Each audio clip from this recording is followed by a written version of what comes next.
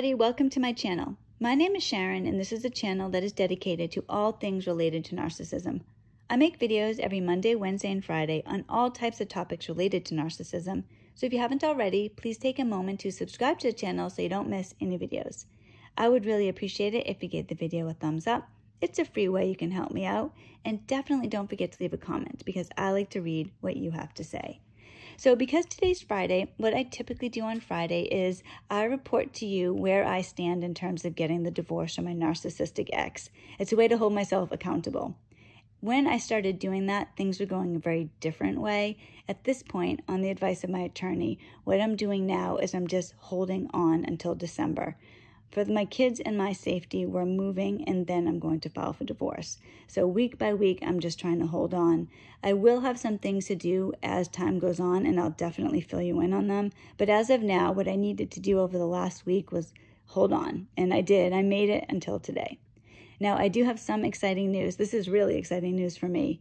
This Sunday at 12 o'clock, I have an appointment to get a tattoo. I have, very unfortunately, my ex's name tattooed on my inner left wrist. I can't stand this tattoo. It causes me agony. Generally, I cover it up every single day. Either I put a Band-Aid over it, or I have these, I call them vitamin stickers. There are these little, they look like stickers, but they release vitamins through your skin. I'll put that on them, or I'll have a bracelet, something over it to cover it. I actually annoyed Joe over the summer because at one point, my wrist was getting irritated, but it kept covering it up. So he kept telling me not to, but I kept doing it. And then eventually I had this big, ugly rash on my wrist. Then I had to uncover it for like 2 weeks. So not only did I have to see the name, but I had this rash all around it. So finally, on Sunday, I'm getting it covered up. I can't wait. Now, I know I could get it laser removed, but for me, the cover-up is more cathartic. It helps with my healing a little bit more. What I'm going to do is I'm getting a phoenix rising, and that just fits where I feel like I am. I'm rising from the ashes of my narcissistic ex, and I'm very, very excited to be doing this. So I will post a picture of it on Sunday night on the community page. I have a feeling it's going to be kind of a large tattoo. I told my tattoo artist I was okay with that when I was talking to him about it. But what it's going to be is the feathers at the bottom of the phoenix are going to be going over his name. I already have a tattoo on my left arm. It's closer to my elbow, but it's on my inner arm. So by the time I get this other tattoo, I have a feeling my whole inner arm is going to be covered up. But you'll see. We'll see on Sunday. I'll post it, and you can let me know what you think. So wish me luck. I'm really excited about that. So I'm going to get into today's video, and I'm going to begin with a thought experiment. Have you ever heard somebody ask, if a tree falls in a forest and there's no one around to hear it, does it make a sound? In today's video, I'm going to discuss whether or not a narcissist exists without supply. So the philosophical idea presented is, do objects exist only when they are perceived? Now, because it's a thought experiment, this can be black and white. We're not going to have shades of gray where you can think, well, maybe an animal hears it. I'm speaking just a human, just a tree. So if there's no human around and the tree falls, does the sound exist? Sound is a vibration in the air transmitted to our senses through the ear and recognized as sound at our nerve centers. So if there's no ear to hear, does the sound still exist? Of course, the air vibration will still exist, but what happens if it doesn't hit a human ear? Does that matter? Now, what about a narcissist? If nobody gives a narcissist supply, do they exist? Now, if I stopped eating, eventually I'd starve to death. I could die even faster if I stopped drinking. Like so many of you, because I've lived in a situation with a narcissist where my soul was not being fed, I know I won't die if I don't get what I need from another person. I will feel pain, absolutely, but I won't die. I've lived that way, so I know. I know a lot of you, same thing. But what about a narcissist? So the other day, Joe left a comment under a video, and he said, "We are not like them." For some reason, that really struck me. We really aren't. On a deep and profound level, we're not like them. Many of us spend inordinate amounts of time trying to understand narcissists, trying to change them, help them, cure them. These are our husbands, our wives, people we thought we knew. What I now believe is that really we don't know them. We never knew them. We can't relate to them or fully understand them. I'm not so sure we even really should. They're human on the outside, but inside, emotionally, they aren't. They destroy. They feed off of us. They use us. They need us, especially if you're an empath. Now, I didn't even know what an empath was until a few years ago. So much in my life has changed since a few years ago. My journey began in 2016. For the sake of time, and I have mentioned this in other videos, I'll just state I stopped being codependent in 2016. So that's what really was the beginning of my transformation. That was the best thing that has ever happened to me. For my ex, though, it was catastrophic. And this brings me back to the beginning of the video. Does a narcissist exist without supply? Narcissistic supply is the lifeblood of narcissists. It literally gives them their existence. Narcissists are fundamentally broken and fragile individuals. They don't have an inner frame. They're incapable of generating their own self-esteem. They struggle to build and maintain relationships. They truly are more like a parasite than a human, an organism that lives on or in a host. And while the parasite benefits, the host does not. Empaths are the narcissist's host. So if you like to garden like I do, you know that certain bugs or animals target certain plants. So I know this ahead of time, and I take it into consideration when I plant my garden. The bug or animal doesn't methodically plan to destroy my garden. It instinctively takes what it is attracted to. It's an instinct. Likewise, narcissists don't consciously think to themselves, I must find an empath to feed off of. It just happens. They instinctively know. They need us, and they need us because we supply them with their existence. So it's like that tree falling in the forest. Who is a narcissist without supply, without their artificial personality? Hang on, I'm getting there. But back to the empath for a minute. The reason it has to be an empath is simple. No one else would put up with a narcissist long term. An unaware empath is overflowing with supply. They're bubbling over with 300th chances, for apologizing for things they didn't do, for believing that this time it's going to be different, essentially being completely oblivious to their own worth. An empath operating at full capacity is like a skeleton inside a body, the literal reason the body is not a blob on the floor. What happens if a narcissist loses supply? For our thought experiment, I'm going to assume that the narcissist has lost all forms of supply. So we're speaking on a catastrophic level here. Narcissists, particularly overt narcissists, like to keep multiple sources of supply. So they're like a wise investor. They have some stocks, some real estate, precious metals. They'll go from one source to another. They keep everyone in their environment reinforcing their false sense of self. It's going to take a lot more for them to fall into depletion. But for the sake of argument, we're going to go straight to the jugular. What happens when a narcissist does lose supply? When even the reinforcements fail? Does a narcissist exist anymore? There'll be stages to the collapse. They'll definitely fight on the way down. They'll become more and more desperate.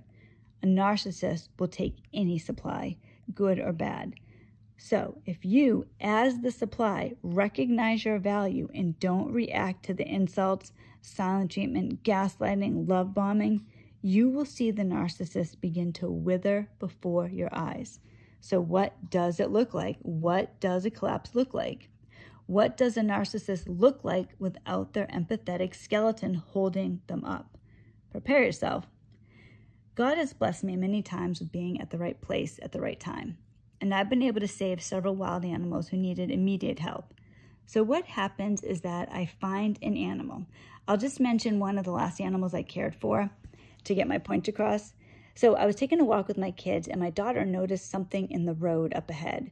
So as we got closer, I could see it was a chipmunk, and it was just in the road. It was moving, but only like its front part was moving. Its back legs it wasn't moving. It wasn't getting out of the road. It was literally going to get run over if we didn't do anything. So I went up to this chipmunk and I picked it up with my bare hands. It was totally fine. I picked it up. It didn't bite me or anything. I held it against my chest and I brought it back to the house. So I brought it back to the house and I put it in a cage, and then I just let it rest so I could try to figure out what was wrong with it. So after it rested for a little bit, I examined it, and there wasn't anything obviously wrong with it. Now, at first, when I saw it, I thought maybe it was paralyzed because it wasn't getting out of the road, and I didn't see its back legs moving. But as it got better, its back legs were moving. So I started treating it for shock. It appeared to be a baby chipmunk. It didn't look like it was an adult chipmunk. And I didn't know, I'm trying to guess what might have happened to it. Was it caught by a hawk and dropped? Did it get nipped by a car, but not that bad? Did some other injury happen to it? So I didn't know, but we decided to take care of it. So I'm trying to take care of this, and as it recovered from the shock, it started perking up. But this chipmunk was very friendly. It was more like a pet. It let us pet it. We're holding it. It was drinking out of a bottle for me. It was fantastic. It was this cute little animal. I was actually worried at one point that I wasn't going to be able to release it because it was so friendly. However, as it got better, when it was ready for release, I knew it was ready for release because it started to fear me. So this same animal that let me pet it and care for it became afraid and knew it was trapped. It tried to free itself. That's what happens with a narcissist. They eventually realize that they're trapped, but their cage is their mind. They can't get away. They need you. They need you to comfort them and soothe them. But if you don't do that, if you don't give them supply, they're trapped in their own mind. They have to have supply or they start acting like this wild animal, desperately trying to get away. If I'm drowning, I need air. Supply is a narcissist's air.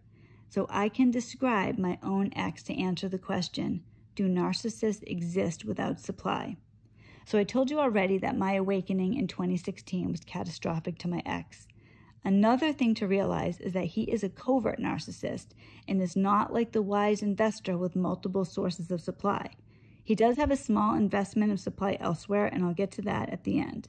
But a lifeblood of supply, that's me, and I don't provide any nourishment to him. He hangs on to hope, but that only translates into a barely perceptible pulse. I realize now that everything I believed my ex was when we met was false. And it's been difficult for me to look back at who I thought he was, knowing who I now know who he is. I thought he had a big personality and energy, and that he wanted what I did, what I still want, a family, financial success, friends, the stereotypical American dream. Like many of you, I had no idea that I was just the host to a parasite. So today, the best way for me to describe my ex is that he is pathetic. He goes to work and he sits in his car unless he's going to AA, and I'll get to that. His loss of supply for him means that he has no family. So not only did he lose me and the kids, but his extended family as well. He doesn't have any friends. He's burned every single bridge, and he has no idea how to communicate or reestablish any relationships. The shock to me is still unbelievable. I still can't believe it. It's stunning to me. And I know a lot of people suffer from this. I mean, this is a father who has no idea if his kids are okay or not. He's okay living that way. He doesn't have any attachment to them. These are my kids now. I think he looks at them that way. They might as well be a toaster or something like that. Now, lately, he's been sending me these texts every day. This has been happening for probably about 2 months now.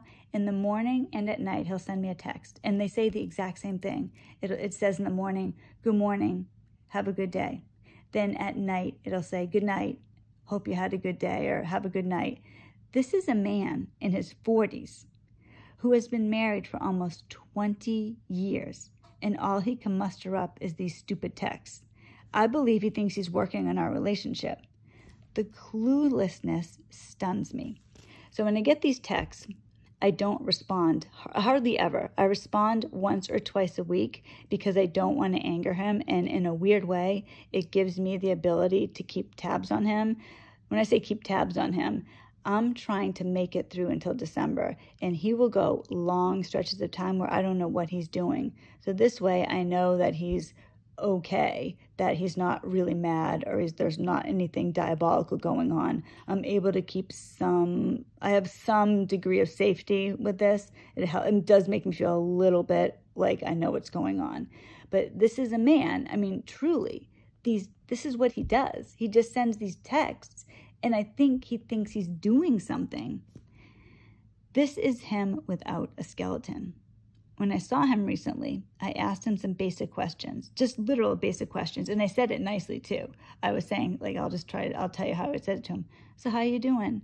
How's AA going? I mean, this is how I'm saying it. I wasn't saying it like, oh, how you doing? How's AA? I just said it nice.